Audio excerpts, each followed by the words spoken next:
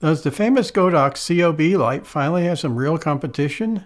I have a new light for filmmaking and for YouTube here in the studio. It is the SuteFoto P100 light.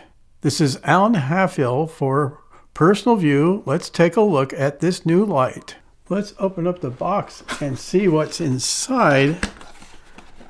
And here we are. There is a bag. And this is a nice bag for the light. You can see it right here that this is really quite a very nice bag. And let's open up the bag and turn around and unzip it. And what we have in here is this little spacer. You also have the reflector and the manual, and that comes out of the reflector, and all these wrapping comes off the reflector as well, and we'll put that aside. And before we take out the light, let's look at what's in this top, because it's quite heavy, and that is the power supply. The AC power supply. It's fairly large, but this is a 24-volt power supply. And the power cable as well is up here.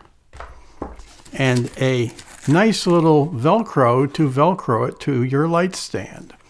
Now we'll take out the light and put the bag over here.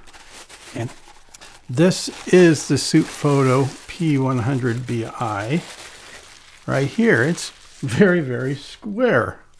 This is quite a square light. And one of the reasons it's as square as it is actually quite good. And that is, if you see on the side here, there is a battery mount for Sony L-mount batteries. The Sony FP 950, 970, fit right on the side of the light, and you need to put two batteries, one on each side. That's why there's two slots. Also, on the back of the unit is your controls, which you can see here. And then on the front of it, of course, is the COB and the Bowens mount. The build quality of this light is quite good. It is a plastic. It's not metal, it's plastic, but it's a very nice plastic. It doesn't feel cheap at all. It feels very strong. And the mount on the bottom is also plastic, but it again seems very, very strong, and I haven't had any problems with it. What they have done is made it so it will lock very tightly when you lock it down, which is good being plastic. With its compact size and plastic, it makes it quite lightweight. In fact, what we'll do now is weigh it. And I'll put the light onto this scale, and as you can see, it's 968 grams, which is pretty light for a COB light. I'll take the supplied reflector, which is made out of aluminum, and lock it in there like so. And then we'll put that on there. And that's 1,128 grams is what that weighs. This light and reflector. So this is a pretty lightweight unit. And now we'll see how big this is.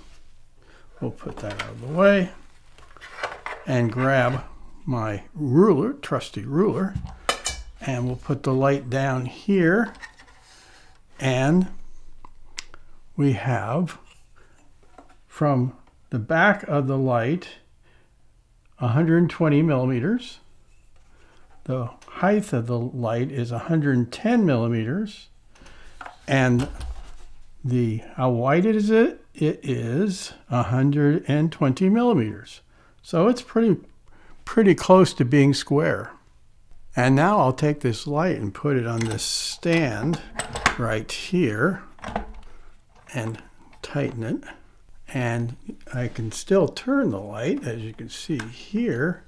And what we're going to do now is plug in the 24-volt power supply cable, like so.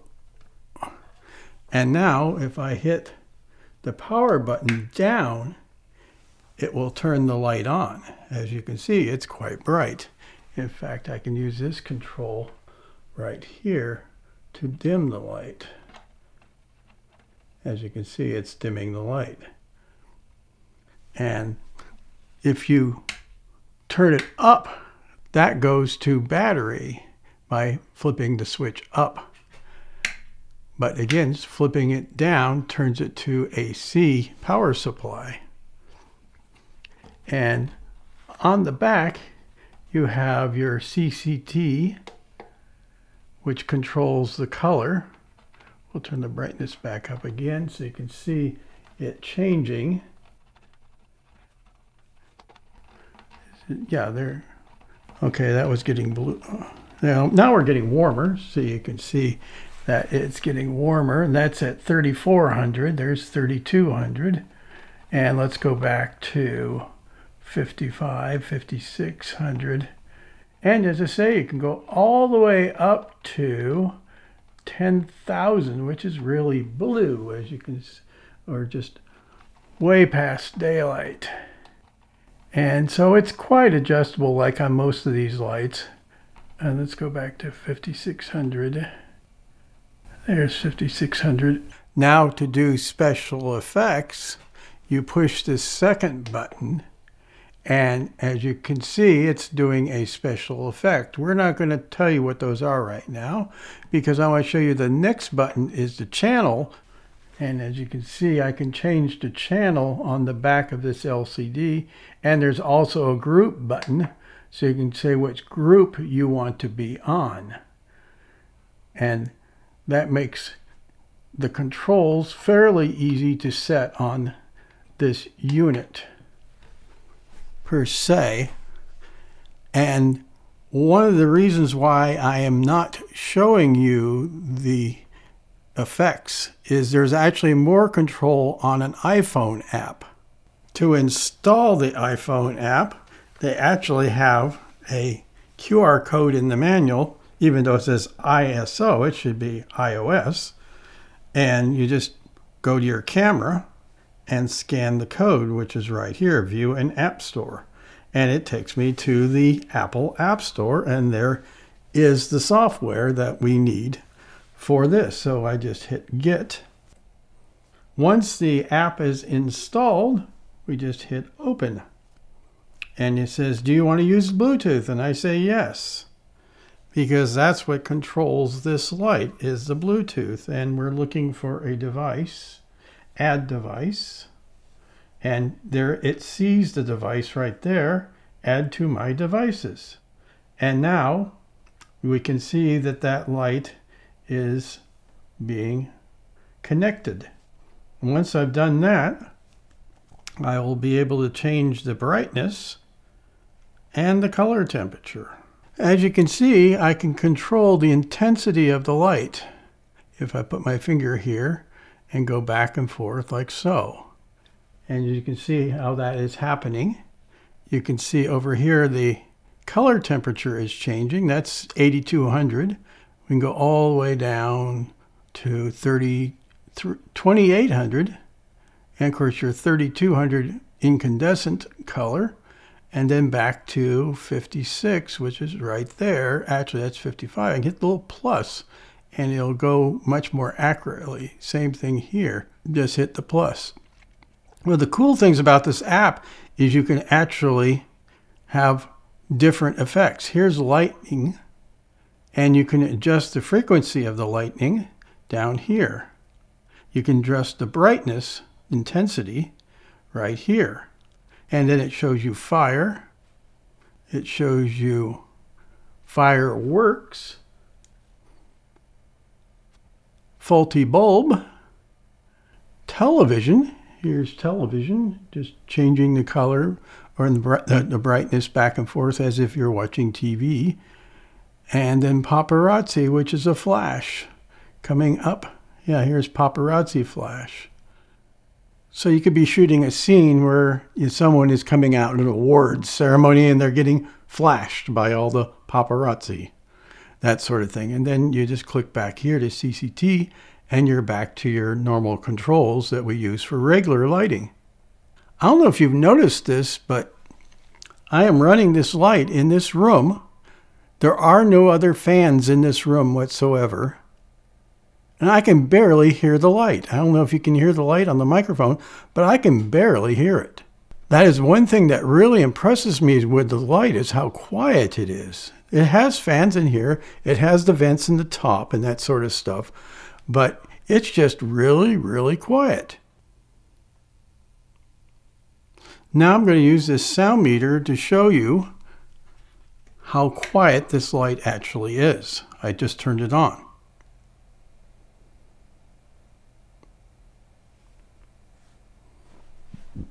Don't believe me? You can see the light is on. That is one quiet light. Now, if you have multiple lights from SuteFoto, you can control them in the app separately or together. And what you do is you hit connect control channel 3BA groups, because that's what this light is on. Or you do individual lights, so you can have multiple lights. If they would show up here if I had multiple lights. And that's quite nice because you can control them individually or together. Now I'm going to turn the light off and unplug it, because we're going to put some batteries on this thing. I'll move it over here so you can see. You just take the battery and just shove it down like so, and it clicks. There's a release on the side of this unit. And then we'll go to the other side and put the other battery on as well. And you have to do this because of this being, a 24 volt light. It needs at least 2 batteries just to power it. And there we go. We clicked it in, and we'll turn it back around so you can see the controls. And if I go up, this light should come on, and it does. And you can go all the way up to 80%. You can't go to 100 on battery, but you can go up to 80. I'm going up to 80 right now, and now I'm at 80%, but that's as far as I can go. The effects still work, as you'll see in a moment. And you can adjust the color temperatures just like you could before, but it only works at 80%, which is still quite bright since this is a 100-watt light. And 80% is quite bright. But this makes it very, very portable, because now I can just take this off of here and carry the light and just hold it like so, and actually hold the light if I wanted to, and travel with the light if I'm doing a walking interview or whatever. And of course I would just turn the brightness down if I was doing an interview or something like that, or just wanted to move the light around, because now it's totally running on battery. And it's so nice to be able to use just regular Sony MP batteries versus some battery belt or big V-mounts. It makes it not that heavy, even with these batteries, where a V-mount would be quite heavy. To remove the battery, all you have to do is just push in this little lever right over here and then pull it up like so.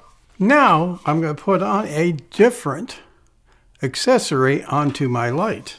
And what you want to do is hit this blue and push it back. Little button, blue button. Take off this lightweight reflector. And now I can put on this spot. It makes it easier if I take the spot out and then turn it like so, and it clicks. As you can see, it takes all sorts of Bowens accessories, and then I just can now turn this around again, like so, and then we'll turn on the spotlight. And you can see I need to turn the brightness back up again because it's going through this blue gel. And we can make the spot more narrow. I used a professional spectrometer to do color readings for this light. Here you can see the light spectrum. There's a lot of old and new standard considering the quality of light. Here we'll touch on two of them. First is the color rendering index, CRI. The measured result was 96.2, which is really good for a cinema light. Now let's move on to the TM30. The TM30 is at 94.1, which is a very good result as well.